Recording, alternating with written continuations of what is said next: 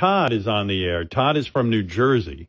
Wanted to call and talk to you about your buddy, Pete Davidson, supposedly dating Emily Ratajkowski, one of your favorites. Well, I don't want to come off with a big head here, but everyone's looking at me going, you predicted this on the air, Howard.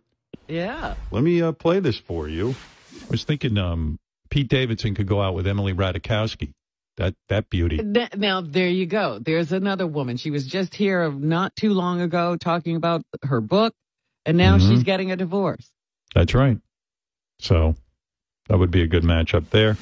I think it's fucking great.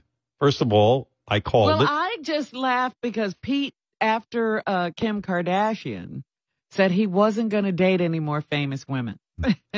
This dude is living the dream. And, you know, you could get a little bit jealous and go, geez, I mean, why him, blah, blah, blah, blah. Now, he's a funny dude. He's famous. He's rich. He's got big dick energy. Everyone knows about his big cock. Why does he keep saying, I'm going to stop doing this? Famous women are exciting. Nobody's asking Pete to stop dating famous women. He keeps volunteering to he's not trying. do it.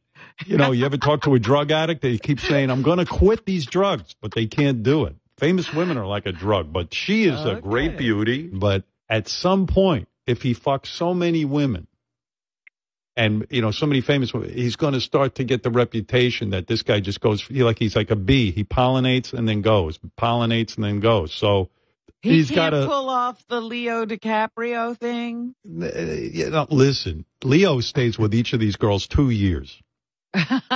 That's his move. And you got to respect that. He puts in 2 years. You get 2 years from 22 to 24. You get to be with Leonardo DiCaprio. So he puts it, he makes you believe you're the one. All right. Pete was with Kim Kardashian for 9 months. Okay. But he should have spent 2 years. That's a long-term relationship for Pete. Well, that's what I'm saying. You don't want to become the guy who just fucks celebrity girls. So he's got to be careful, but he's on a terrific roll. I say right on.